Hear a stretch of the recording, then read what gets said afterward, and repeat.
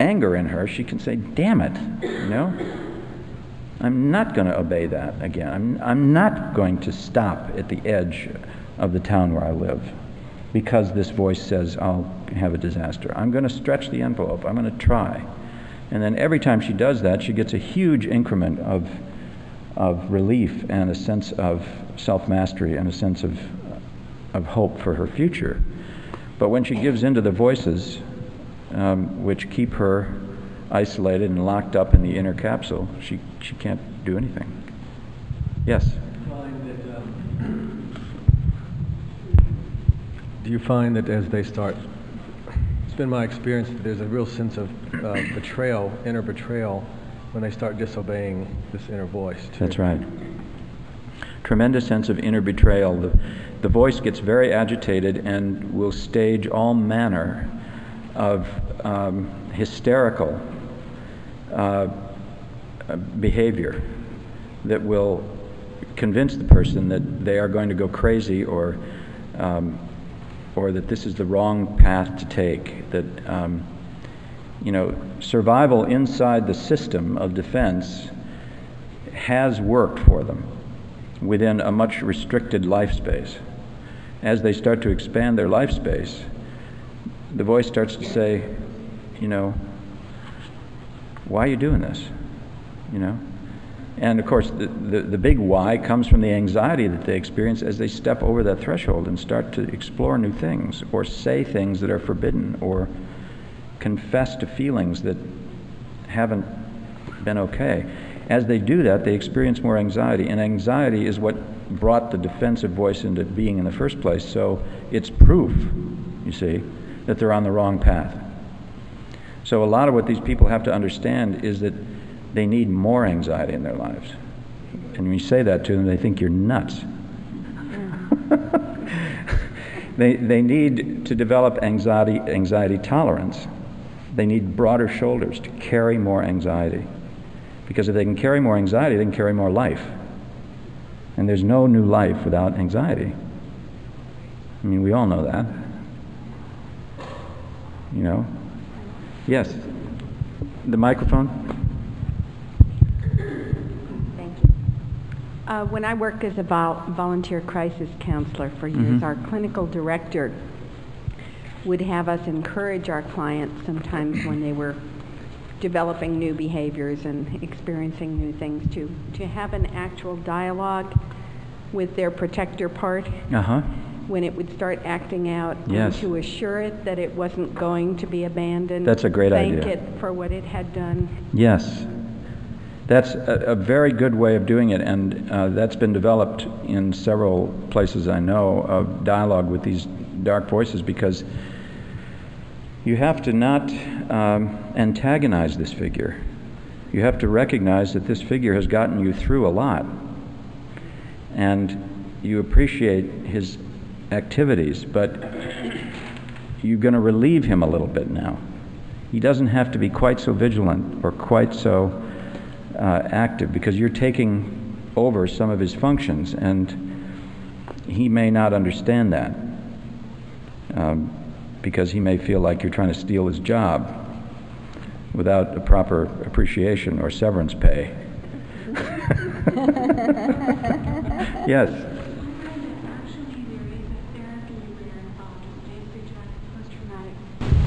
Disorder patients dialogue with their dreams. Oh, really? And change the course of that dream. I have a citation for that. I didn't bring it with me. Yeah. But I could relay that to you. Well, you know, More empowering. that Parallel to what we're talking about. I think it is exactly parallel. The work that I'm familiar with on actual dialogue with dream figures is that so many of these individuals have entirely persecutory dreams. And sometimes they're chased through the dream landscape by monstrous figures and they can't do anything. And so they're encouraged to turn around in the dream and face that figure and find out who it is. And if you provide enough of those suggestions, sometimes it actually starts to happen in the dreams. And also it can be aided by active imagination with those figures. So Yeah, I mean, it's all the same stuff, whether you're working in the dreamscape or in the imaginal world. It's working with these same figures that are tyrannical protector persecutors, and need to have their power drained a little bit. Do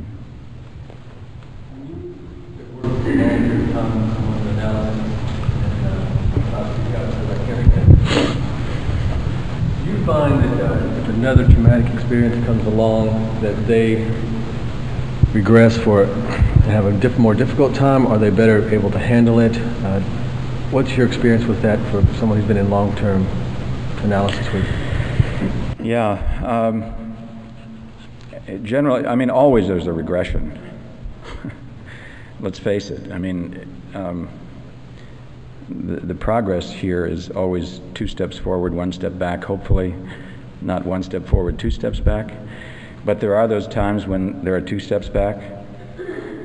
And the thing that we find is that I have one man in therapy now for 12 years, actually. He's stopped and then he comes back, he stopped and comes back. But we did a really powerful piece of work together for the better part of 8 years or so, and he really made huge progress. And he had grown up as a kind of archetypal child. He'd been a boy whose brother was born when he was 2, and apparently he'd had a very symbiotic relationship with his mother up until that time, because when the second child came along, the brother, can you hear me in the back if I speak up a little bit? He went into such an agitated state, apparently, his mother told him this later, that she couldn't handle him, and the father couldn't handle him, and he was classically ADD, and he remembers that this led to just more and more tension and abuse. Finally, they put him on a dog chain in the front yard, in a harness. They shaved his head. His father was a military man and would whack him with a paddle in regular ritual abuse situations. They had to pay babysitters extra to babysit him. He has, as a matter of pride, having flunked nursery school. He was a terror. He was just absolutely inconsolable and unmanageable as a child. And this led to a whole history of acting out behavior where he had 16 felonies by the time he was stealing, and other criminal behavior. And finally he got himself to Haight-Ashbury, wigged out on drugs, ended up in India, living in ashrams and caves, came back for his sister's wedding at 110 pounds with his hair out, looking like he'd been plugged into an electric socket, and ended up in Haight-Ashbury, where he met his current wife, who sort of tamed this monster that he was, and he started doing work with dependent and abused children who had addiction programs, and he ended up being a high school guidance counselor and a coach. But during that whole time, he happened to have incredible athletic ability and a body. You walked into my office the first time, he looked like Adonis, about 220 pounds, 6'3", completely tanned, and he was a cliff diver in Acapulco. He'd had several championships in these various lumberjack competitions. He was a triathlon and a decathlon champion. Every sport he played, he was the hero in. And this had held some of this aggressive energy. But through the slow, agonizing process of the work, and of course I had to join him in this. And the one place where we actually shared some of this energy was we both were house builders. My wife and I bought some property, and I sort of built this house with help that over the course of 20 years. And this patient had also done this. And we both had This will amuse you. We both had garden tractors with front-end loaders. And I had bought an old John Deere garden tractor with a front-end loader and had done all the rock work on our property and so forth, and he had a Kubota. And so we had this shared world of macho men with our tractors. And of course, his tractor was bigger than mine, and so when he refers back to this early stage in the therapy, he said, well, thank God for all the Kubota music we made together, because I never could have entered therapy with you if you hadn't shared some of this. So we had enough of that sort of male, that kind of extremist, sort of macho male stuff together, so that he could let down into the hours and show me the lost little boy in himself. And over that time, he started to settle, started to come down into himself, and the dream process was just incredible. I wrote that case up, actually. If you are interested, you can find it in a 35-page exposition in the Union Seminary Quarterly Review, a double-issue Festschrift for Ann Ulanoff, who had 30 years of work in 1998. It's the 1998 double issue of the Union Seminary Quarterly Review. I think it's called Transference and the Transpersonal. But it's really a description about this guy coming down. This is a long way around to an answer to your question. He then had another crisis in his life. And he came back to therapy after a hiatus of 3 or 4 years, and all the old defenses were back in place. However, he had a consciousness of them and was working with them in a much different way. The old counter-dependent macho facade, the old tyrannical inner voices, the sort of kick-ass attitude, his own intolerance for himself, for his own vulnerable feelings, and his intolerance for what he had gotten himself tangled up in, were all back. However, the work we had done through those earlier times gave us a real deep connection, and he was able to work through that in a very quick way. But he knew he needed help this time, and he came back into therapy. But yeah, step backward, The old demons, it's like that angel in that story I told yesterday with the little girl. That angel will stay around in the psyche. And in times of real need and desperation, she'll rescue, or the defense will come in, the protector, persecutor will come back in and take up the survival that's necessary to get this person through life again.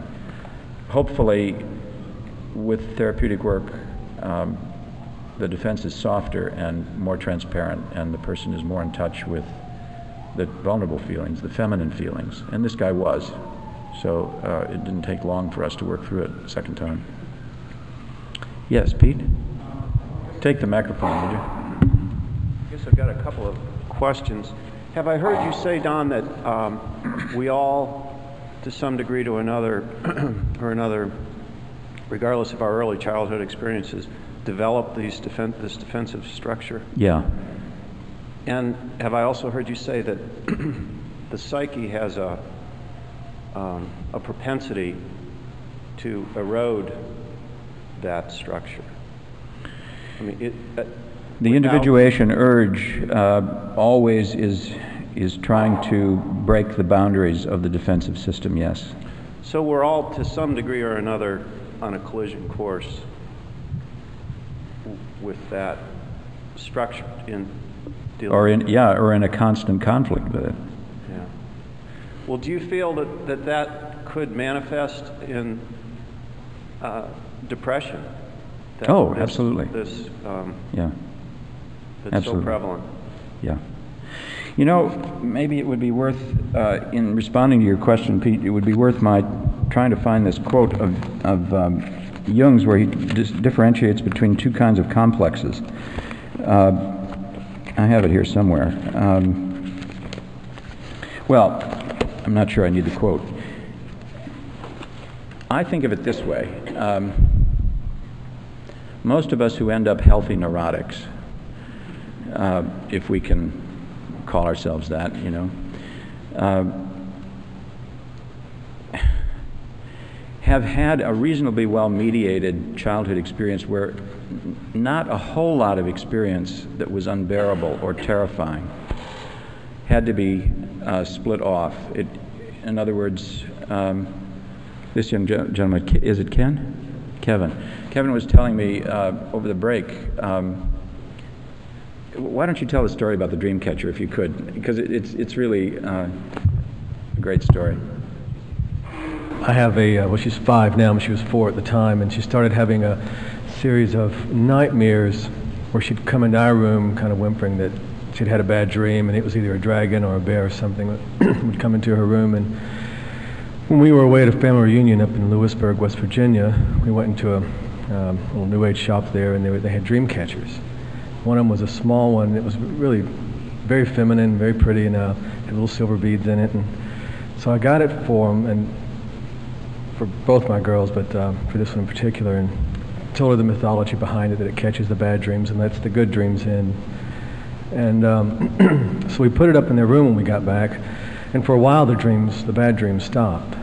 And then she had one more, and I was saying earlier, she came in the room and said, "Daddy, the dream catcher didn't work."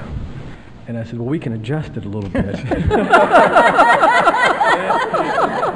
So I went in and I showed her how I was adjusting it, and she hasn't had a bad dream since. Maybe we should all go out of business and just start producing dream catchers. Well, we split their rooms up when we split the girls up, and my oldest one got her own room. She wanted to take the dream catcher. Right. Well, that's a wonderful story, and it gets to my point that I was making in reference to your question, Pete. It's like we all have to metabolize this archetypal material that is a part of our unconscious when we're little. You know, the daimonic level of the psyche, you know, these are volcanic affects, and the way they're represented to the child's immature ego is in terms of archetypal imagery. And so childhood is universally an insecure time, and if there are good figures around like mom and dad who will help reassure the child and metabolize this and get dream catchers and help with various means to intervene and mediate the dark energies of the unconscious, and also permit the inflations. I have this memory from my own childhood, which came up in the course of my own analysis, because I've been feeling guilty about it. I've been carrying this guilt around about this. I went to my first basketball game at the Marshfield Gymnasium when I was about 8 years old. And I sat above the basket where these big boys that I idealized ran up and down the court and would dunk the ball and all this. And I came home, and the memory I have is telling my parents about that basketball game. And I told a pack of lies that were the most elaborated, creative ideas about what a basketball game was. I told about people flying through the air and going upside down and putting the ball through the hoop and all kinds of manner of things. And as I told this story, I knew I was lying. Or was I? You see? As I look back at that moment, it was a moment of total creative inflation. Right? The story I was telling was part real and part my total heroic imagination and idealization of these boys, and being on stage with my parents and showing off this phantasmagoric story and all this, and they received it. Now, it would have been a very different experience if they said, "Oh, that's bullshit. Come on, people can't do that." Right? So, part of what has to be metabolized is parents are also there, and therapists and people in general, we're also there for each other's creative inflations. And grandparents. You bet. Let me just complete the thought, and then we'll. So we all have those energies in us, either ecstatic energies of inflation and bliss and love and creativity, or dark energies of volcanic affects that have to do with violence, rage, aggression, dismemberment of the psyche.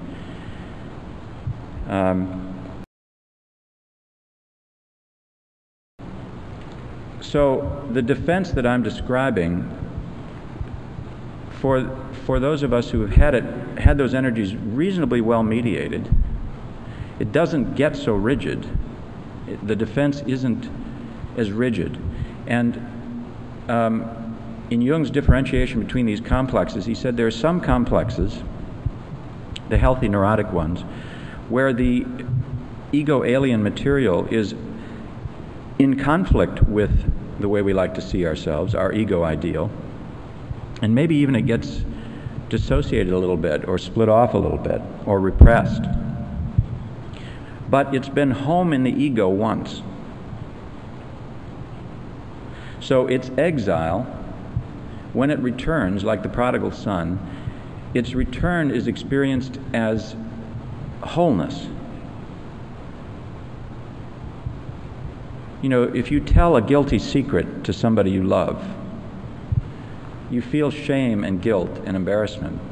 But if they accept you with your secret, you feel a tremendous sense of gratitude and wholeness, because you've owned a piece of yourself that hasn't been a part of relationship before. Now, with early trauma, that material which has been exiled has never been home in the ego before. The defense has come in to banish it before it's been registered as a part of the self. You understand that? So integration of the ego-alien material is the worst imaginable thing. So you don't do a classical Jungian analysis with somebody with trauma, because you can't expect them to be happy to reintegrate the experience that's been so damaging and so anxiety-producing that it's fragmented their souls. It has to happen a little at a time in metabolizable doses. And that's part of that slow skein by skein, trip by trip, psychotherapy session by session that we were talking about last time. So that gives you some answer, Pete, about how I see it. You know, I think we all have this stuff in us. For people who have had the privilege and are lucky enough to have it reasonably well mediated, we don't necessarily get taken over or quite as possessed by the daimonic side of the defense as other individuals who have had to use that. The defense has been necessary to help them survive, and so it's a little bit more clear in that material. It's one of the reasons I present these dreams of people who've suffered a lot of early trauma, and neither one nor the other is better. It's simply, life is traumatic. We all have this in us. We just have to become sensitive to the fact that once the defenses are established, life can become more and more constricted. We become victims. We're survivors, but we can't live fully, and so that's the issue. That's a very long way around, but I hope that speaks into it. Now there's another question back here. Yes. Microphone? Thank you. You may have answered it if I'd been patient. Okay. But you said your parents received it. Did they receive it as, in your mind, as absolute truth, or did they receive it as how cute? I mean, they never told me. A healthy. I had a kid one time who was sent to me by a local Department of Social Services because he was lying all the time. And he came to me and started telling me one of his stories. It was a long ordeal. And when he finished, didn't really know what I was doing at the time. I think it worked. But I said, it's fun to tell stories like that, isn't it? And he smiled and he said, yeah. And he went home and he told his mama he loved me. He thought I was great because I knew he was just telling stories and everybody else seemed to be taking him serious. It was like these stupid people don't seem to understand I want to play. Well, you know, that's a wonderful example because you not only received his story, but you saw through the story that he was using to elevate his self-esteem, but accepted him. And that was a beautiful interchange. He needed to know that you wouldn't take that story as literal truth because otherwise he would have hidden in it. You see, and that's a totally different situation. R.D. Lang once said, no doubt there are many very good reasons not to tell a lie, but the inability to do so is not one of them. Now, I always was interested in that because what Lang meant, I think, was that sometimes it's necessary to tell a lie to create that place inside yourself where nobody can penetrate, where you alone have sanctuary and authority. But if you create a whole life out of that kind of a lie, then you're started down the wrong path. But you can get locked into it. You can get locked into it, absolutely. You don't have some way of escaping. Yeah, exactly. Somebody who will let you do it, but no, it's not real. That's right. Yeah, because, you know, the lie, another way to look at the lie is that it's part of the phantasmagoria created by your inner daimon to create soothing for a part of yourself that's in hiding.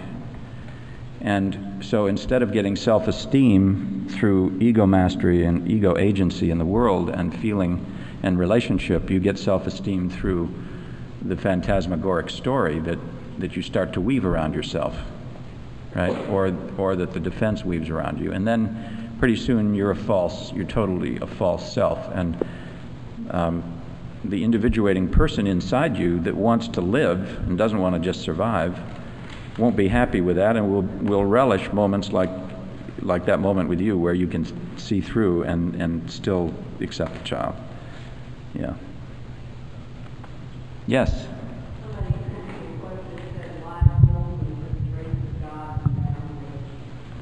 I'm sorry, could you say that in the microphone? Because I couldn't hear it either.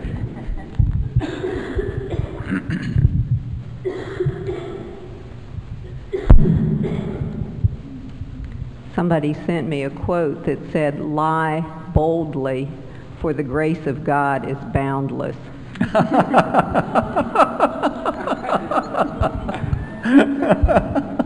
I guess that's the other side, isn't it? Reminds me of somebody who also said, "Squander yourself on life." It's a little bit in that same genre, isn't it? Yeah.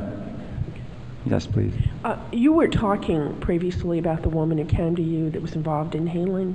Yes. Which she had the, where the people dark energy was also coming. And was moving, and she had these fantasies about killing children. I was wondering if she stayed with you and how all of that evolved out. I was curious to know how she integrated that and if that changed her approach to life and healing and her interests. If you could share that. Yeah. Oh boy, that's a long story. She stayed with me for a period of 3 to 4 years, and by the time she left, I think we had had a very stormy process where she would direct some of that energy at me. For example, one time she told me she wanted my plane to go down on a trip I was making to South Africa, and that she had wished for this to happen, and she confessed this to me. Now, needless to say, I was not pleased to hear this. But in the confession of it, she also provided the other side of her feeling reality, which is that she felt terrible about it. And in other words, she could externalize some of this with me. She couldn't tell this pregnant mother that she wished her baby dead, but she could tell her therapist that she was so furious about me leaving that she wanted to destroy me. And in my surviving that destruction and helping her to own both sides of her feelings and the truer side of what she felt in the attachment to me and how angry she was as I separated, she began to feel a bigger space in which the positive and negative side of her energy could come into the therapy. And we had a very stormy kind of process because one part of her wanted to crawl into the therapy and make it her, what she called her higher power. She was also in the AA process and 12-step programs. And another part of her, in other words, one part of her wanted to start to depend on me and the therapy and really believe in the process that was going on between us. And the other part of her resisted that tremendously and was so anxious and so upset as she allowed herself to drop into that dependency because I went away a lot. And finally,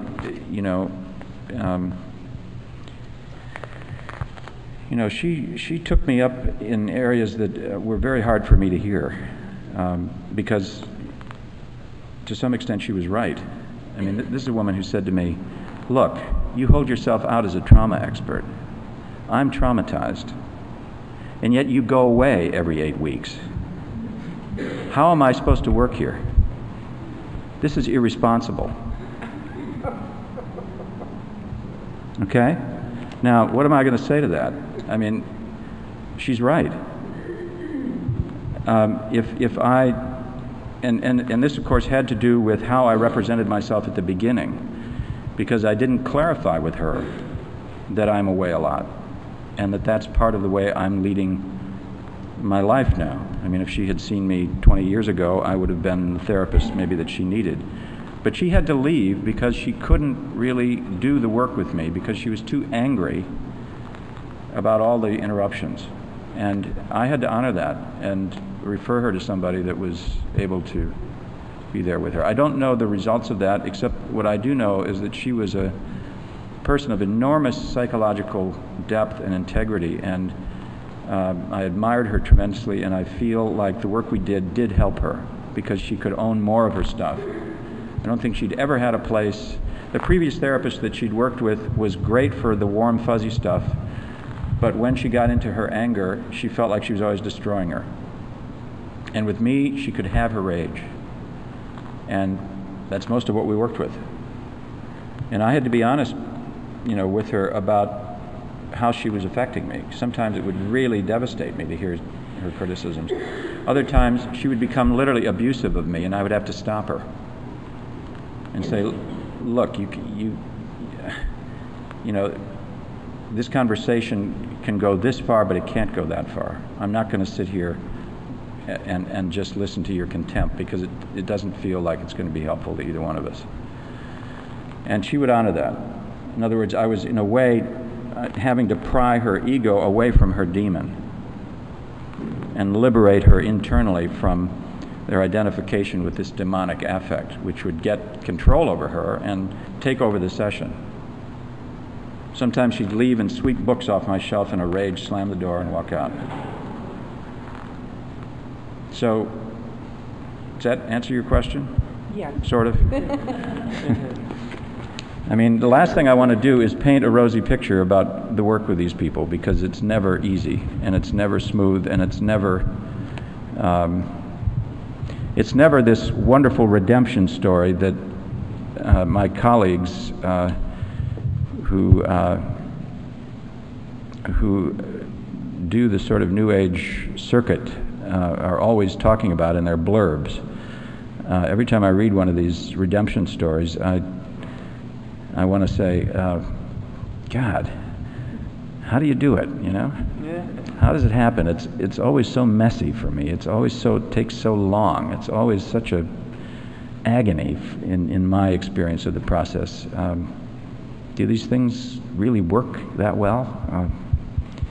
Then I think I should go take their workshops, and then And somehow I never do. I tell myself I don't have time. You asked us to remind you to tell you the story of Dis. Oh. Or featuring Dis. Yeah. Recently I've gotten interested in another fairy tale, which actually probably is a good segue for Fitcher's Bird, which we haven't even gotten to yet, and it's now time. So I'll tell it as an ending, and then we can come back this afternoon. We'll plunge right into the fairy tale. This fairy tale is Dante's Commedia, the Divine Comedy, which maybe you know was written, the first words of the Divine Comedy are in the middle of the journey of this journey that we're all on. I found myself in a dark wood, lost, depressed. So in Dante's imaginal journey, he hooks up with Virgil, his favorite poet, and these two poets make a descent into hell. And they have to go down. The poet's depressed, so the remedy for this depression is a journey into hell, sort of a homeopathic remedy. Darkness to darkness, okay? And that's the first, the first part of the Divine Comedy. Then there's the Purgatorio, there's the Inferno, Purgatorio, and the Paradiso. Ultimately, there's a vision at the end of the book, which has to do with a vision of the self, but a Trinity in which the human form is also seen. But this descent into the Inferno has always intrigued me because hell is not a bad image for the encapsulated world of the traumatized psyche. The tortures that we see represented in Hades, dismemberment, the pains of the flames, the whole retribution, punishment for all the sins of the flesh and so forth, are really an outpicturing of a kind of torturing that goes on inside under the supervision of the demon who rules this subterranean realm. And the other interesting thing I got interested in, this is 20 years ago, was that in the medieval celebration of the resurrection story and the crucifixion, Christ himself enters hell. It's called the harrowing of hell, and it happens between his death on the cross and his resurrection 3 days later. He descends into hell. And one of the things he does there, according to the medieval imagination, he struggles with the devil, with Satan. He breaks the locks on the crypt of hell, and he liberates the souls who are trapped there in limbo. Now, isn't that fascinating? And guess who's in limbo? The babies. Infants who were not baptized, and the righteous who lived before the coming of Christ. So good people that the medieval imagination, the Catholic imagination, couldn't really subject to the fires and the pains of deep hell, so they put them in the upper hell, where they suffered a loss, an endless wailing of the beatific vision. So that's the first level that Christ penetrated when he went down, and it's the first level that Virgil and Dante penetrate as they go down into the deepest levels. And it's like a funnel. They go down and down and down. They finally, at the sixth circle, they confront the gates of Dis. Now, the gates of Dis is the nether hell. That's where the really terrifying things come up. And the imagery from this journey has been part of the popular imagination for 700 years now. Giotto, Botticelli, some of the greatest artists of the medieval period and the Renaissance have painted this journey. And then in the modern period, journey and the imagery about it has been collected in a book called Images of the Journey, in Dante's Divine Comedy, published by two friends of mine, both Jungian analysts, Pat Finley and Charlie Taylor. Finley and Taylor, Images of the Journey in Dante's Divine Comedy. And so you can see this, but I became fascinated. When this book came out, I didn't realize how interesting this was in terms of the work I was doing on the trauma complex. To make a long story short, when they find their way finally down through the various circles of, their images of splitting, people are split in two, people are dismembered, ghosts of the past are rising from the tombs talking to them. In the very deepest level, they walk across the frozen river of Costus with the heads of dismembered and grotesque figures crying out to them out of the ice. And there, in the deepest, darkest layer of hell, is a three-headed monster with one sinner being bitten in half in each of these three maws, drooling and bleeding down its three chins. And the name that Dante gives to this figure is not the devil, not Satan, not Beelzebub, Dis. Dis. Dismemberment, disease, disgrace, dissociation.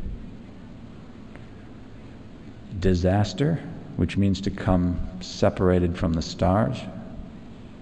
Disaster means you lose your starlit destiny. So at the very core of this trauma complex is a disintegrating, dissociating, dismembering energy. And this is the image that Dante had of abject, absolute evil. So evil is dis. And so the poem asks us to imagine that at the very core of the darkest level of our defenses of dissociation, embodying all this violence and aggression and rage, is this personification of the worst imaginable force in the universe, the disintegrating energies of the cosmos. Now, the other side of this is the integrating love of the cosmos, right? The energies that have to do with pulling together and making whole and integration. And from this discussion, we also get the words diabolic and symbolic. Diabolic means to split, separate, to throw away from. Symbolic means to bring together. So the healing and holing energies of the psyche and of the cosmos seem to have to do with that integrative part. The disintegration is the other side of the cosmos. And we know dis isn't all bad. Differentiation requires aggression. So it's just that when you get its image in this worst imaginable form, where the anger has been all taken over by the defensive world, you get this image of dis. Isn't that interesting? Mm-hmm. I mean, here's one of the great myths of our Western civilization. It's really talking about exactly this disintegrative energy. So that'll be a part of my next book whenever it comes out, so you can see whatever form that takes. You were part of the creation of that chapter right here. Okay, let's go to lunch. Yeah. Okay, are there particular questions or loose ends that we want to try to talk about before? Oops, we just lost our microphone. No, we didn't. Yeah, I got it. No, we didn't. Jerry, we do need the mic because it's a big help as far as the taping is concerned. Don, I'm particularly interested in the dream imagery of trauma patients, and both examples you've already used and many examples in your book. Right.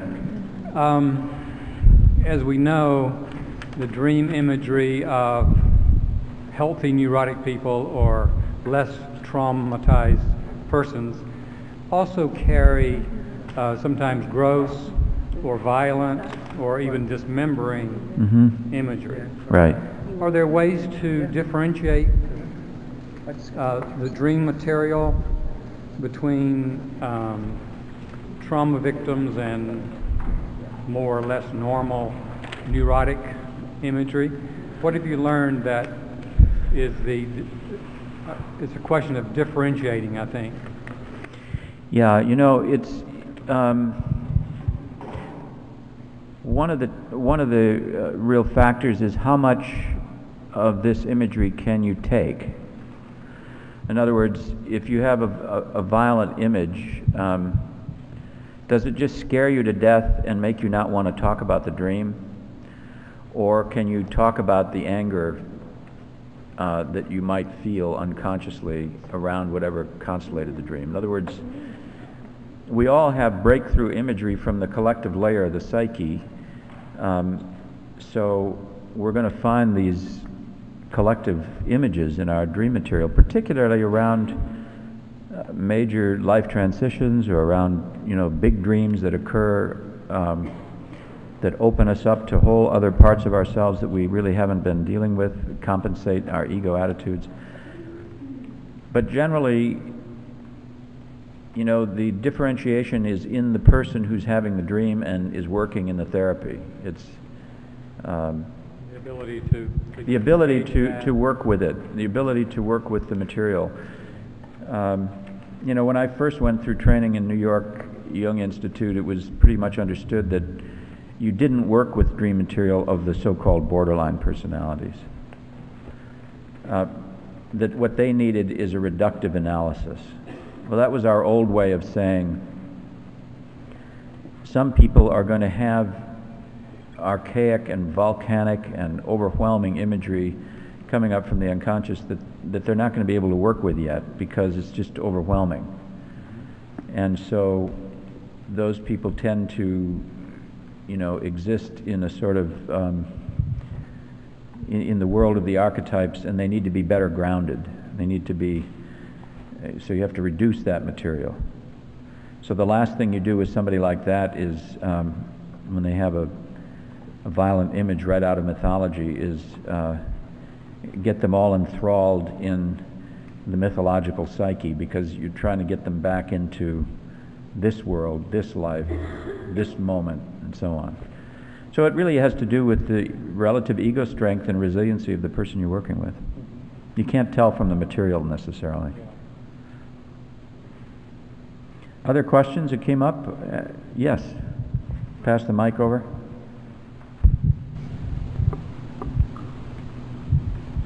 Relative, I think, to that in some way, in my own therapeutic process or in analysis, sometimes when I've gone into a deep place and begun to have images of or emotional affect surrounding some images, I've experienced a fear, maybe from all that was written about false memories, and have been afraid to stay with something or follow something out of a fear of false memory. Is there a way to differentiate? I mean, is that just another defense against going somewhere that's traumatic and painful, or can you address that at all? Well, you see, when you're working in the psyche,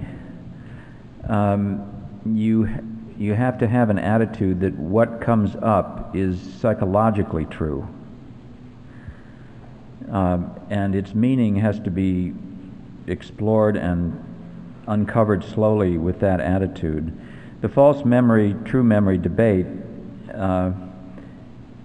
you know, leaves the psyche behind and goes into did this really happen to you or not? And of course, the best attitude is an attitude of open and unknowingness and openness about whether it happened. But if you're having this spontaneous imagery, you know that something is being referred to. If there wasn't a literal violation, maybe it was a symbolic violation. There are certain things you can, if you work with this material long enough, you sort of get a feeling for what feels like it's likely to have been true in the person's literal life, And then there's a whole other spectrum where you don't know. Did this actually happen to this person? Is this the way the psyche is organizing what happened to this person? Was it a violation of their body space, literally, by the father? Was it a violation of their psychological space by the mother, say? Oftentimes we're left without knowing, but we do take it seriously because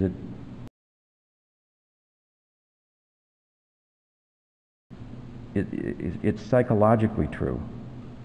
See, this is why Jung had so much trouble with so many people. Well, are you talking about God, or aren't you? The theologians took him to task all the time.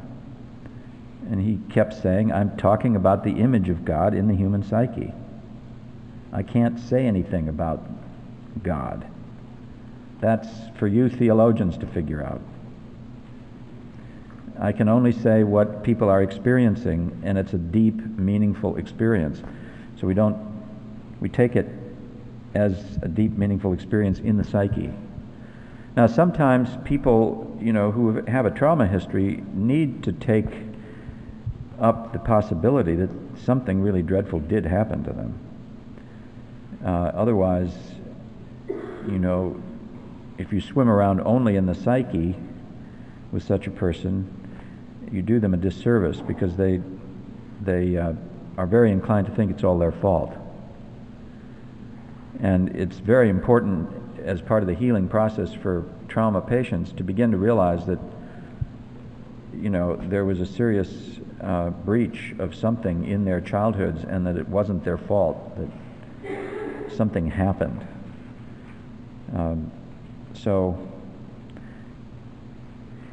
Like for example, a patient of mine who's having flashback experiences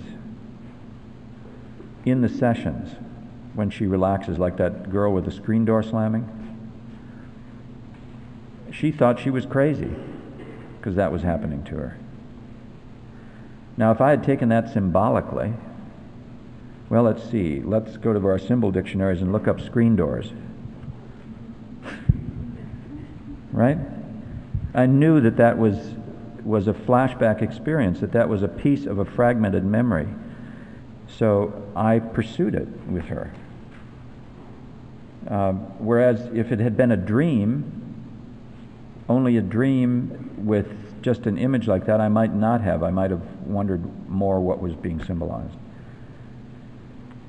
You have to sort of feel your way in this material, and it's always hard. Yeah.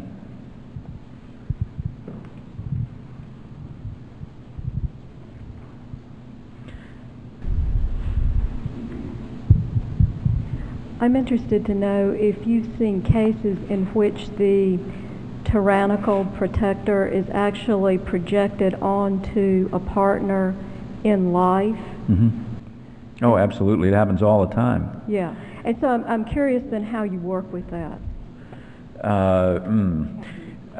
Unless I'm doing conjoint therapy, I don't work with it very well because the person is usually completely unable to see what they're doing until there's a crisis.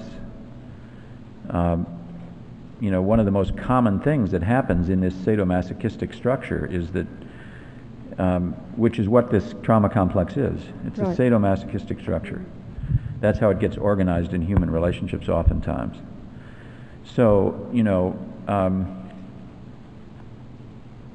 the person will take on the daimonic persecutory figure and start after the spouse or the partner or whatever until they've created, you see, the daimonic defense comes out of injury, right? Unowned injury. So you beat up on your partner until you create the same hurt in your partner that you feel unconsciously. Or vice versa. Or vice versa. And then, just to stay with that analogy, you beat up on your partner until they break down into tears and you see the pain that you've caused. And then, oh my God, then sometimes you can see through what you've been doing, and you can see through the projection that you've let them carry for you, and you can re-own the pain that you were in somewhere. But that takes very conscious couples work and conscious work. Whereas if I just have the wife or the husband in therapy and they're demonizing their wife or demonizing their husband, I always now wonder to myself, well, this is at least one half of the story. You know, early on in my career, I was much more inclined to take the story of a patient about a spouse as literal truth, and got myself into some trouble by siding with the patient too much. Now I'm much more inclined to wonder, well, what is your partner carrying for you here, and what's the other side of it? And it sounds like that's something that would be understood in later stages of therapy. Yes, I agree. Yeah, pretty advanced. Yeah, pretty advanced, yeah. Right. Where somebody's self-esteem is no longer so brittle that they need the inflation of the daimonic identifications. You know, you're a righteous victim. You know, the complex is such a mess because, you know, I talk about it in different places where I've written about this as the queen baby complex. The queen what? The queen baby. Oh. Okay, there's the tyrannical, imperious, queenly side of the thing, off with your head attitude. And then there's the abject, innocent, vulnerable, helpless place. You put the two together and you have an absolutely explosive combination of tyrannical infantilism. Because the person can demand reparations for all the victimization that they've experienced. And they can make a cause célèbre about all of the trauma they've experienced. And they can pretty much convince you that you owe them reparations for all this trauma. Well, you the therapist or the world? And I often listen to that and hear it as the infant speaking through the queen. And you can't generally separate the two because it's such a powerful thing, you know. Because once such an individual gets on their soapbox, it's very difficult to get them off. I mean, and we live in a culture right now in which victimism has become rampant. I mean, I'm no advocate of smoking, but, you know, when I read that 500,000 smokers in Florida have sued the tobacco company and gotten a settlement for $1.5 billion because they're victims of the tobacco companies hiding the fact that smoke was dangerous. I have to ask myself, well, where is personal responsibility going in this culture? Does anybody think smoking was good for you? You know? So right now, if you trip and fall down on the sidewalk in front of your therapist's office, we all have to carry huge malpractice insurance because, you know, they might be a victim of your neglect. And of course, this is the other side of the pendulum swing from all the lack of help that people have gotten over the years and the way that they've felt exploited by big corporations and all the rest of it. But there's a real shadow side to all this, all of our newfound sensitivity to trauma right now. Jim Hillman is on a tear about this. He says, you know, we've had 100 years of therapy and we're worse off than we ever were. And of course, I always amuse myself with the realization that people that talk like that have given up the process of therapy 20 years ago, and they're no longer doing it either. So, but he's got a point. You know, he has a point that we're all sort of pulling into salving our wounds, and the culture around us is in deep need of attention, and we need to pay attention to what's going on in the real world as well as in our wounded psyches. So there's two sides to this issue. But the queen baby or the king baby, that I borrowed that from Harold Searles. It's it's a very powerful combination. And you can feel very guilty for a long time if you let a queen baby tell you all the terrible things that you've done or not done in the course of your well-meaning efforts to help them. And once you confront that, what's interesting is that often the person is relieved to be liberated from this sort of possession by that rageful place that they get into of going after somebody or what you hope for is a breakdown of the tyrannical defense so that you get to the human, interhuman relationship. Okay? I don't know, I have a feeling I said too much in this last piece that it probably is controversial, probably is inflammatory, probably I said a bunch of half-truths just now that you all probably are having reactions to, so we'll make space for that. There are two sides to this story, very much so, and I'm trying to find the middle ground in which we can honor the tremendous amount of traumatizing experience that we've all had and yet not identify as victims and take responsibility for the ways in which we are now responsible for our own lives.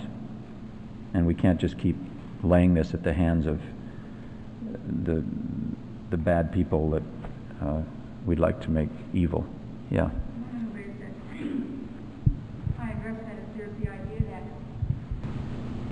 In order for, there seems to be this idea that in order for me to get better, I have to be responsible for my own pain. And I think that I don't have to be responsible for my wounding to be responsible for my getting well. That's a nice way of putting it. That's right. Yeah, and, you know, responsible for my own pain and responsible to my own life. You know, because life is always wanting to unfold, and there's always the individuation urge that one has to be responsible to as well as the places where the individuation process has been derailed. You know, vengeance doesn't usually lead to healing. And yet, as a part of the trauma complex, there's a tremendous vengeful rage that wants to hurt because of how deeply we've been hurt. It's not for no reason that the Bible says, "Vengeance is mine, saith the Lord." In other words, not yours. I'll take that. That's the God stuff. You don't have to go out and murder all the people that have murdered you. So we're right in one of these complexes as a nation right now. American innocence and evil perpetrators are split right now in the culture. You really can't talk about ways in which maybe we are responsible for some of the stuff that's now coming back to us, because it's a culture in which right now what happened to us is so heinous that any shades of gray or shades of a dialogue here are hard to talk about in the political climate that we're in right now. All of us bleeding. Pardon? Did he? I heard some vague thing about Turner's making some comments and then having to retract or clarify that he really wanted to acknowledge that this was a terrible thing, and I don't know what he said before that, but yeah. Well, I can see why he got in trouble for that. You know, because what it doesn't acknowledge is just how incredibly lost these folks are in their own fundamentalism. And, you know, that's the part of this trauma complex. When you fall Tom Friedman in the New York Times makes the point. This kind of religious fanaticism and fundamentalism doesn't make for failed communities and failed states. Failed states make for this fundamentalism. In other words, if you come out of a culture for 20 years in which you've had no vehicles for your own self-expression and no vehicles for your own evolution, you have been fundamentally deprived of the most deeply needful things that human culture provides, and when you fall into the substratum, the religious fanatical substratum of the archetypal psyche, you're down in this trauma complex. And you heard it in bin Laden's early discussions of the reason that this had happened was because of all those babies, those Iraqi babies that were killed by American bombing. That's how he justified the World Trade Center disaster, is the dead babies. Now, so there again, you hear that same ruthless combination of innocence and violence that's justified in the name of innocence. And there's something that doesn't quite compute there, isn't there? Right? Because you're going to kill innocence in order to right the wrongs to innocence. So you can never get out of this cycle. And so you can't argue out of this cycle. You can only suffer out of this cycle. You can only suffer the woundedness. And I thought the period in this country, the 3 weeks right after the attack, when the government wasn't saying anything and we were all struggling and trying to figure out, and we didn't know how to respond, that was a terribly pregnant time in our national life, that people were really grappling with this. What was its meaning? Islamic bookstores were selling out. People were trying to understand, what is Islam? Is this related to Islam? Is it not? What is Afghanistan? What's the culture over there? We're starting to be informed about other aspects of the world. That was a very important time. It was a time of unknowing, a time of suffering, a time of...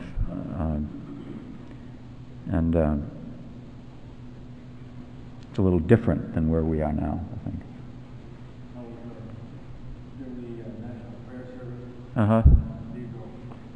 what I was struck by it was we were calling up to God for about we saw the generals there, we saw Yeah. politicians there, our religious representatives were there, we were calling right up for war. Now, I want to just ask something. As we descend into this conversation, do you notice yourself becoming angry? Some of you? Well, look, I appreciate what you're saying, and the idea of all the facts out, and it gets to the point of complexity. This is so complex, and we're all so anxious. In the presence of this complexity, we cannot afford complexity. This is a trauma psychology. So what you do if you have to orient yourself and recover your wounded self-esteem in the presence of this kind of complexity, you find yourself simplifying the story. And the point I'm making is that these fundaments are part of the psyche. Good and evil, innocence and experience. They're part of the psyche, and they're parts of where we go when we need to organize ourselves and to organize our self-esteem when it's been so hurt and we're so unclear and confused about what is happening.